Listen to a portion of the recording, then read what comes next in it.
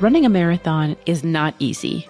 Ask anyone who's done it, and they'll tell you that it's not just about the 42 kilometers you run on race day. It's about the months or even years of training required, building up strength and stamina to make it to the finish line.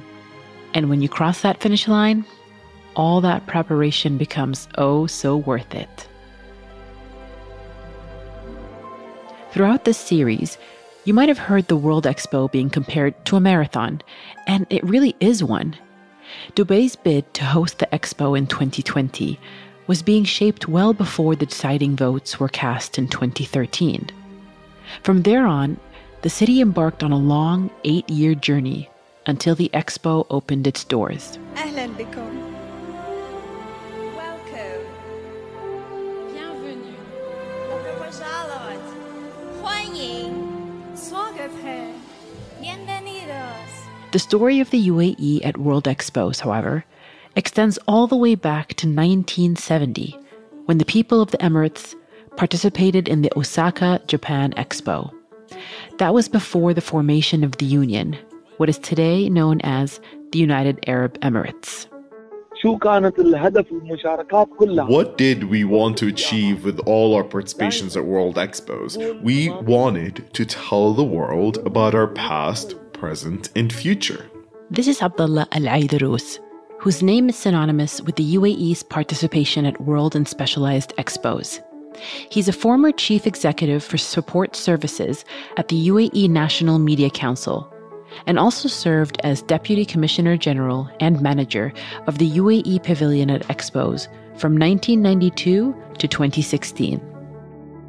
On top of all of that, he was also the UAE delegate to the Bureau International des Expositions, the BIE, from 1996 to 2016. Our pavilion designs have always been inspired by and celebrated our heritage and our past. Inside the pavilion, we showcase the UAE's modernity and our many achievements today with pictures, performances, films, and at the same time, we tell visitors about all of our plans for the future. So we're really telling our many stories across time. In today's episode, we invite you to run a marathon with us. A marathon that lasts 50 years and takes you around the world as we see how the UAE has participated at different World Expos. How did the country prepare the world and itself for the history-making event that would be Expo 2020 Dubai? Are you ready? Feel warmed up? Good. This will be fun.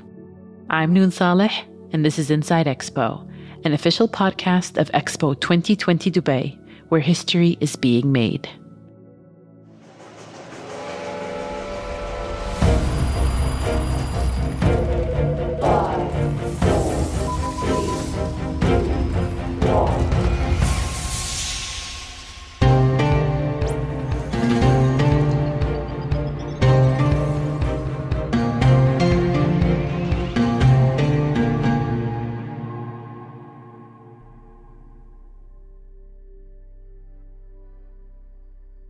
We kick things off in 1968 in Abu Dhabi, where the Emirate was planning its participation at the Osaka Expo in 1970 under the theme of Progress and Harmony for Mankind. Now, you might be wondering, why not call it the UAE's participation? Well, at the time, the union wasn't formed quite yet. So in 1968, when the time came to discuss involvement in the Osaka Expo, it was specifically Abu Dhabi that would be attending, but that wouldn't be easy. Going back 50 years, you find there were difficulties everywhere. This is His Excellency Rashid Al Nuaimi, former UAE Minister of Foreign Affairs, who spearheaded the Abu Dhabi Pavilion at the Osaka Expo in 1970. His Excellency is in his late 80s, but recalls Osaka 1970 as if it had happened yesterday. ففي البداية كان يعني أبو ظبي كانت إمارة. In the beginning, Abu Dhabi was only an emirate, and pavilions and expos were representations for countries. The challenge here was to give a national representation for the Emirate of Abu Dhabi. We were able to do this through the special relationship Sheikh Zayed had with Britain, a beautiful relationship based on trust. It enabled us to overcome the challenges that allowed us to present ourselves as a country, despite not being a country yet. Sheikh Zayed bin Sultan Al Nahyan, the country's late founder and the people's leader at the time, also had strong relations with the leadership of Japan, which increased demand for Abu Dhabi's presence at the Expo. And so with that ambition and vision, His Excellency Rashid Al Nuaimi was tasked directly by Sheikh Zayed to start planning for the Osaka Expo.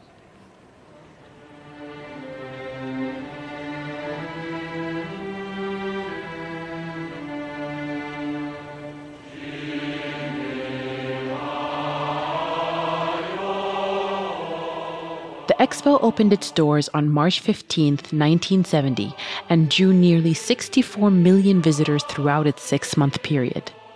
It was known for its unusual artwork and designs, perhaps most famous of which is Tara Okamoto's Tower of the Sun, which still remains on the site today.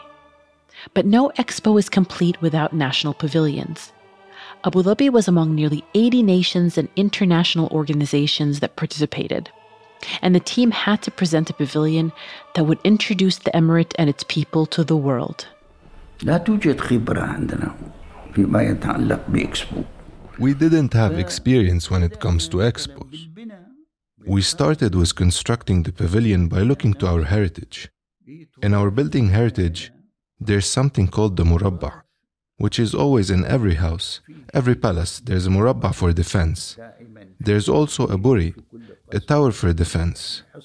These are found in the entire area, a region of the Gulf. At the time, His Excellency took with him the city planner, who was responsible for much of the layout of Abu Dhabi, the late legendary Egyptian architect, Dr. Abdurrahman Makhlouf. He was a designer and manager at the Abu Dhabi Urban Planning Department. I took him with me because he was an expert in architecture, an expert in planning, and an expert in design. Dr. Makhlouf designed the pavilion as a replica of the Jahili fort in Al Ain, which was constructed in 1891 under the rule of Sheikh Zayed bin Sultan's grandfather, Sheikh Zayed bin Khalifa. Looking at old photographs and illustrations of the pavilion from Osaka, you can see the same motifs, the same square and cylindrical towers and designs from the Al Ain fort. Above the main entrance to the pavilion, the following phrase was engraved: "A door of goodness opens in this glorious chapter, where joy and happiness reside." This is our heritage. Al-Jahili fort is a part of our heritage. We brought a company for the design, and we brought a company for the execution, and so we built the pavilion. The theme of the pavilion was Abu Dhabi, past, present, and future. Inside, there was a mix of cultural and technological showcases that spoke to that theme. These ranged from Arabic music and readings of Arabian Nights to displays on oil and how it's extracted and used. But perhaps the most standout experience and proof of just how much of a hit the pavilion was amongst visitors was the Arabic coffee that was served. توصلت إنه أنا مثلا أعمل خيمة صغيرة يعني عند باب البافيليون. I decided to set up a small tent at the entrance of the pavilion and offer something. I made some hot water and I had some coffee. So I tried making it. I tried it the first day, made some coffee, and sold it. The second day, I saw a long line. People wanted it. These small plastic cups for $1 each. And winter came and it got cold. When it was cold, it was very popular. They wanted hot coffee to stay warm. So we started to make more of it. We raised so much money for the pavilion from this little coffee tent and a kettle. And we used to sell coffee with a little bit of cardamom, coffee with a little bit of clove, coffee with a little bit of ginger. 3 types, each one for $1. And each person would try one. Then the following day, they'd come to try another. They loved it. Constructing and curating the pavilion was a feat on its own. But the creative challenges did not stop there. هذه أيضا من القصص الظريفة هذا في نظام This is also one of the amusing stories. During the programming of Expo, there's a national day for celebrating each country, specifically dedicated for them. At this national day, the flag is raised, and the national anthem is played, and we needed to play a national anthem. But we didn't have a national anthem at the time, so we tried to find something to play. We used to have a piece of bagpipes music that was played by the police. This is music that was Scottish. Britain brought us this music. So we took the notes from this, but they told us this won't work. So I found a music teacher for us to write music, to compose the notes. So what shall we do? Our first inspiration was the camel and the way it moves. We had, for example, the movement of horses. We have the waves, the sound of ocean waves. 3 movements. This is part of our heritage. But we need a musician who will understand these things. So I brought this music teacher and we sat down and started composing. And we spent a few days on this operation until we were able to add 3 movements to the police music. And it got us to something resembling a national anthem. And we made it.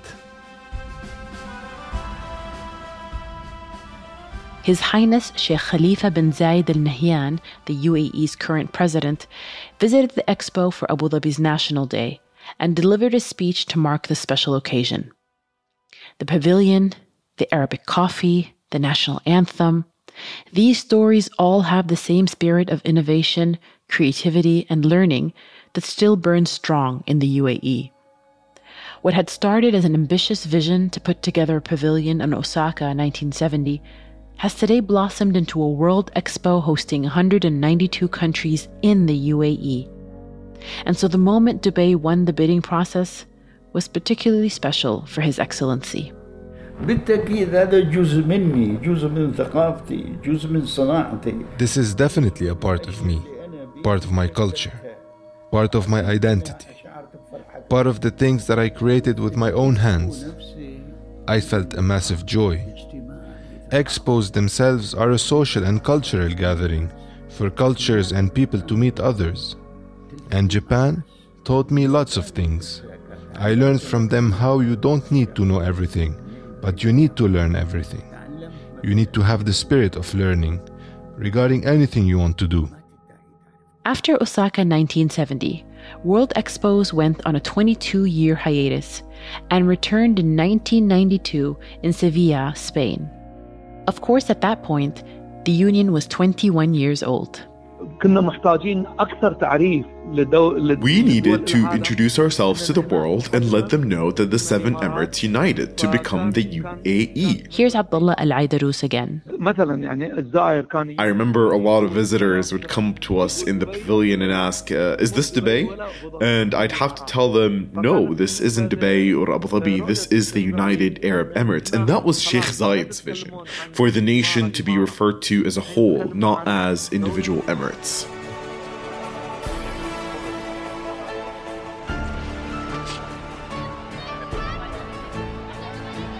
Abdullah's first experience at an expo was Sevilla 1992, his favorite out of all the expos he attended other than Expo 2020 Dubai, of course.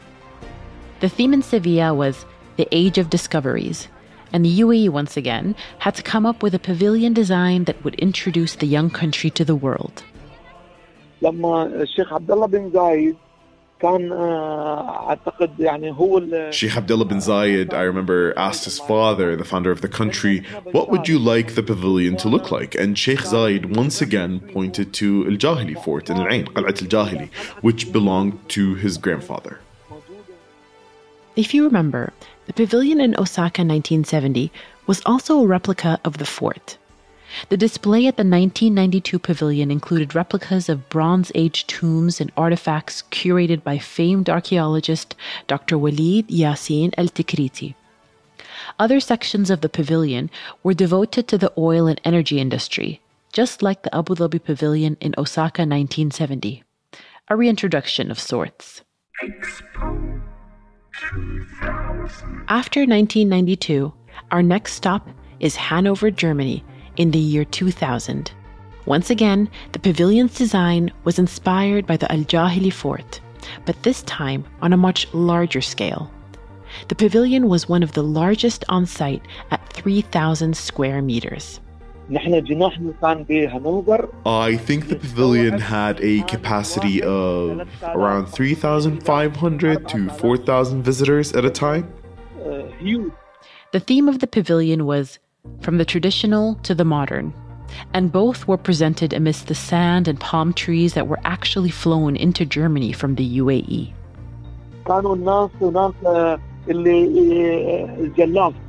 You could see Al-Jallaf, a man who builds ships, at work. You could see men making fishing nets. You could see women who did embroidery on clothes called tilli in Emirati culture.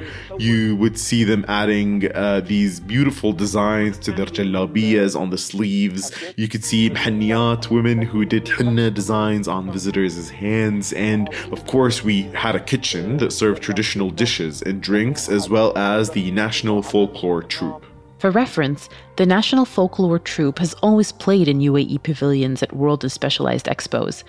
And there's a fun story about the troupe that will come up in Shanghai 2010. But first, back to Hanover 2000. One day, we received word that Sheikh Zayed sponsored a cargo flight carrying all kinds of fresh seafood from the UAE to Germany. All kinds of seafood: crab, octopus, fish, safi, shi'ri, small, large, every kind. And we were told that Sheikh Zayed wanted us to have a seafood day, like a traditional fish market almost. He wanted us to let visitors pick the seafood they wanted and show them how we would clean it and prepare it in the UAE, how we would cook it, how we would eat it with rice or otherwise something else. And it was incredible because imagine, thousands of people that day came and got their Emirati seafood dish at the pavilion. Of course, the pavilion showcased the modern alongside the traditional. The pavilion was equipped with a 360-degree cinema that showed videos of the modern-day desert and thrilling falconry practices. Also, many aspects of the pavilion were made of recyclable materials, exhibiting the UAE's early interest in sustainability, which would become a theme of Expo 2020 Dubai. With all of this, it's no surprise that the UAE pavilion was voted the best pavilion at Expo Hanover 2000 out of 155 participating nations and 39 international organizations.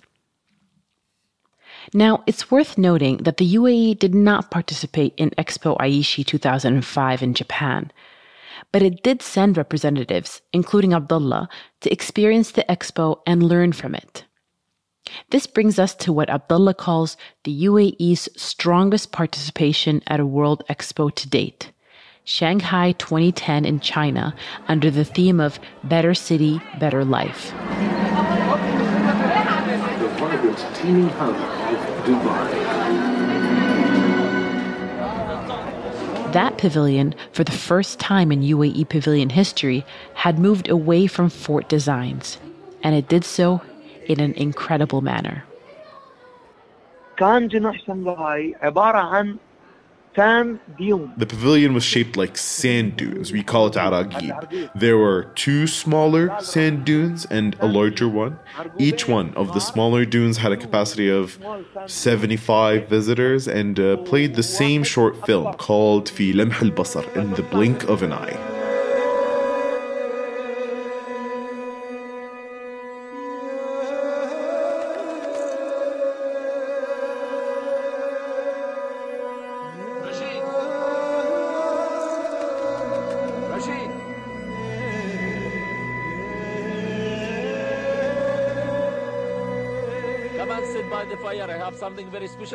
The film follows the story of Rashid, a young boy who learns from his father about the founding of the UAE and its different cultural practices. Very good. The film showed visitors what life was like in the UAE in the past, before the Union, up until 1971, when the Union was formed and the country began transitioning into its glorious present. You would then leave the small sand dunes and move into the larger one, which was an open space that had displays for Emirati arts and crafts. There, they would also see a short film called The Dream Journey. I wish I could see all the wonders you tell me about. Maybe you can. They are magic. Let me show you. The pearls of the Emirates. Behold! It's a dream! In this film, Rashid, the same boy from In the Blink of an Eye, takes his friend, a young Chinese girl, on a journey through the UAE. The film incorporates both live action and animation, and the two characters fly over deserts, walk through the cities, and swim under the sea. The film was around 7 minutes only, but the visitor wouldn't even sit on a chair for those 7 minutes. Why? From how exciting and thrilling the film is. People loved it. The UAE pavilion also focused on the country's sustainability initiatives, such as the Masdar City project in Abu Dhabi, which intends to be one of the world's most sustainable urban communities. Again, this all fits under the theme of Better City, Better Life. In the theme, كيف نعرض نحن الإمارات في خلال 40 سنة. We showcased how the UAE in 40 years transformed, and the sand dunes, which were designed by Foster and Partners, one of the most famous architects in the world, these sand dunes represented our history, our heritage, but they were made out of the best modern materials, and inside you could taste what life in the UAE was like and how we built the Emirates. For what? Better city, better life. This all fit the theme of the expo itself.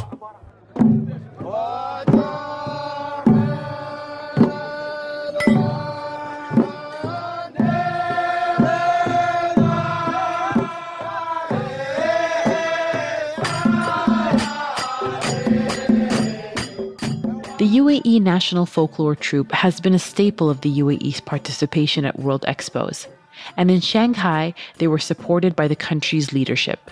كان بألمانيا نفس الشيء بشنغهاي. In Shanghai, did we take the national troupe? Of course we did. I wanted to get them there for at least 10 days during the expo's opening to present our culture.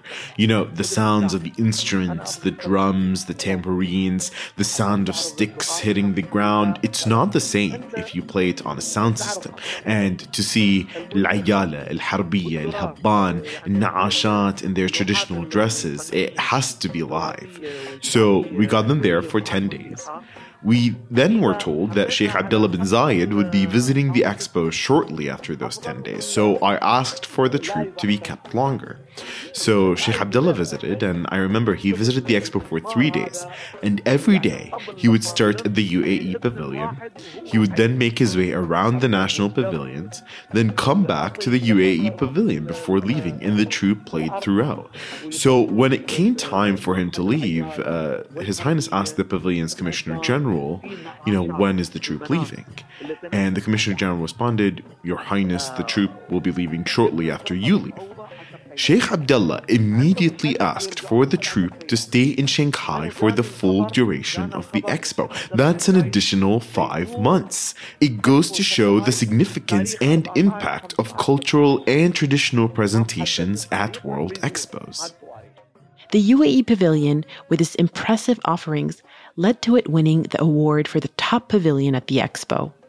You can actually see those iconic sand dunes today at Manarat Al Saadiyat in Abu Dhabi. The UAE did not stop there, however. Even after winning the bid in 2013 to host the expo in 2020, it left a strong impression at the Milan Expo in 2015, which had the theme Feeding the Planet, Energy for Life.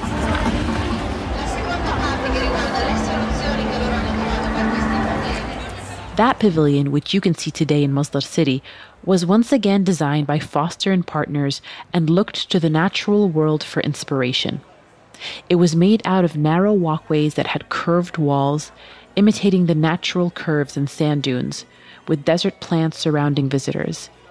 Inside the pavilion, displays included a model of the Mohammed bin Rashid Al Maktoum Solar Park and a short 12-minute film titled The Family Tree. It focused on water and food waste by telling the story of a young girl named Sarah who travels back in time to understand the importance of the palm tree.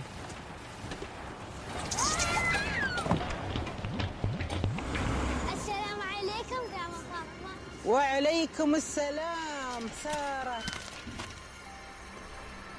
قلت لك أنا من كل العروض. Like many of our pavilions, the film and the displays focused on the UAE's past, present, and future.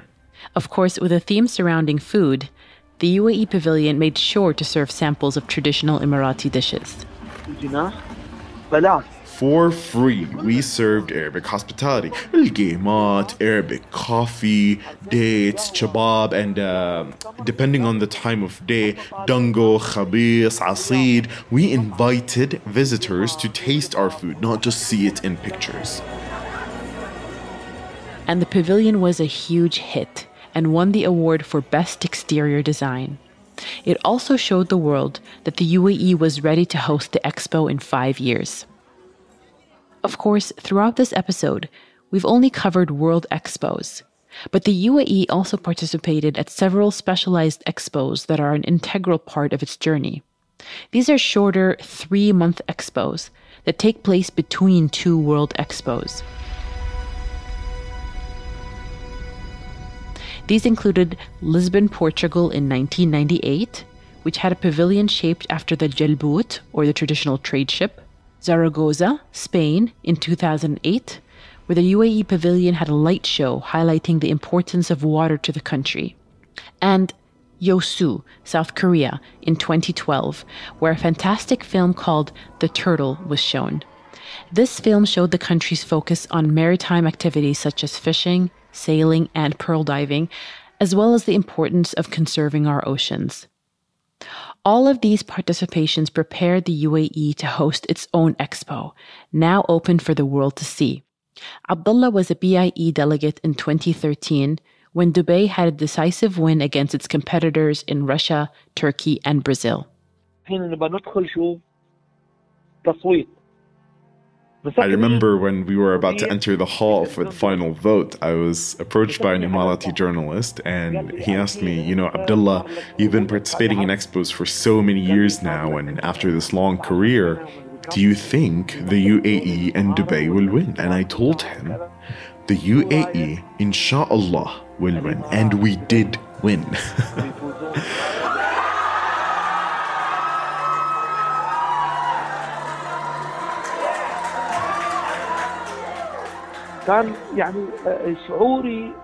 My feelings, I can't describe it. And we won not by a small margin. It was significant. And the impact of expos is not temporary.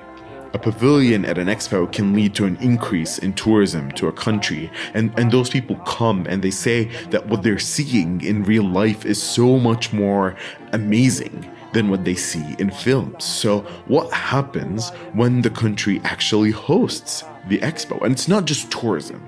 I think investments will increase. Cultural researchers and intellectuals will visit the UAE, artists. There are so many benefits. It's important to note that Expo 2020 Dubai opened its doors in the year of the UAE's Golden Jubilee. 50 years since the formation of the Union, and 51 years since Abu Dhabi's appearance at the Osaka Expo of 1970. A long journey that is far from over. In honor of the next Expo being held, once again, in Osaka, Japan in 2025, we asked His Excellency Rashid al-Nuaimi to see you through the finish line of our marathon as he reflects on the importance of expos. The making of an expo in itself is a global endeavor. With the exchange of culture to other nations and people, every country makes their own culture, own innovations, and what they'd like to present to the rest of the world, that these are the makings of that country. You learn lots from it. From a social point of view, expos are a social gathering where ideas are married, ideas challenge one another, and where growth happens when different people come together. It's an opportunity to get to know people's cultures and traditions, and therefore every individual is a cultural being. As a cultural being, you are a collection of learnings from a book you've read or a lecture you've attended. or something you've made with your own hands that you are proud of. And all these things make all of us. Everyone here in the UAE has an ambition to be a leader, to develop themselves, to push themselves. And I hope this trajectory continues, especially this generation that is fueled by science and innovation on this earth and beyond. And I hope for their success and happiness.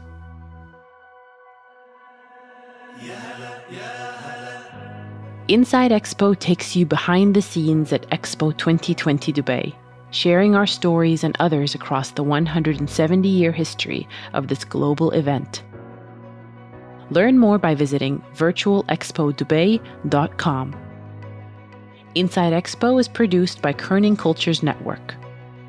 We release episodes every Tuesday and Friday. Subscribe to the show on your favorite podcast app so you don't miss an episode. And if you enjoyed listening to this episode, share it with your friends and leave us a review.